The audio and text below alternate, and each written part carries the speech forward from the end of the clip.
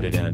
Mary was a black girl, and I was afraid of a girl like that. Susan painted pictures sitting down like the Buddha sat.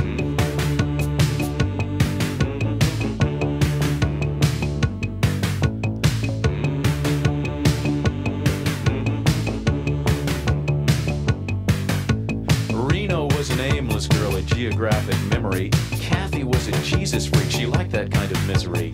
Vicky had this special way of turning sex into a song. Kamala, who couldn't sing, kept the beat and kept it strong.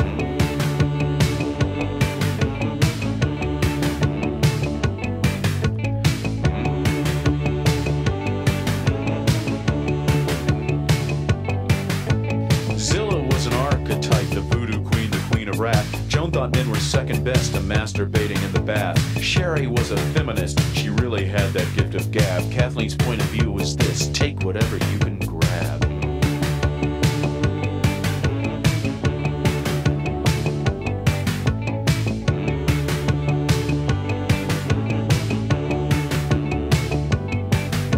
Seattle was another girl who left her mark upon the map. Karen liked to tie me up and left me hanging by a strap. Jeannie had this nightclub walk that made grown men feel underage. Mariella, who had a son, said I must go, but finally stayed.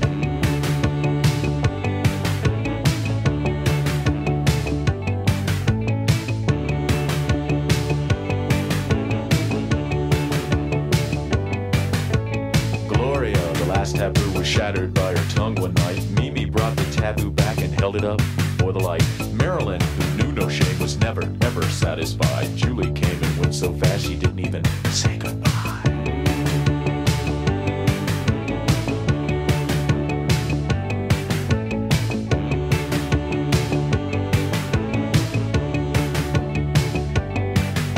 Rhonda had a house in Venice, lived on brown rice and cocaine. Patty had a house in Houston, shot cop syrup in her veins. Linda thought her life was empty, filled it up with alcohol. Catherine was much too pretty, she didn't do that shit at all. Not Catherine.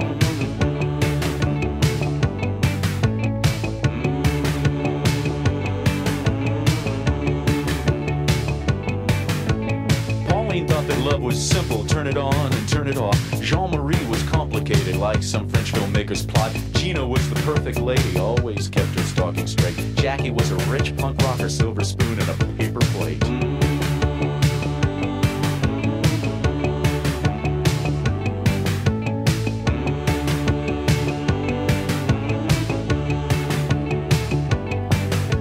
Sarah was a modern dancer, lean, pristine transparency. Janet wrote bad poetry in a crazy kind of urgency.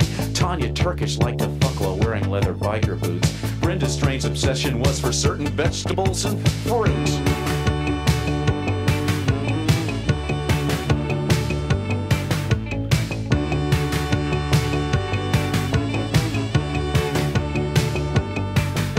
Rowena was an artist's daughter, the deeper image shook her up. Dee Dee's mother left her father, took his money and his truck. Debbie Ray had no such problems, perfect Norman Rockwell home. Nina, 16, had a baby, left her parents, lived alone. Bobby joined a new wave band and changed her name to Bobby Sox. Eloise, who played guitar, sang songs about whales and cops. Terry didn't give a shit, was just a nihilist. Ronnie was much more my style, cause she wrote songs just like this. Jezebel went 40 days drinking nothing but Perrier. Dinah drove her Chevrolet into the San Francisco Bay. Judy came from Ohio, she's a Scientologist. Amaranta, here's a kiss, I chose you to end this list.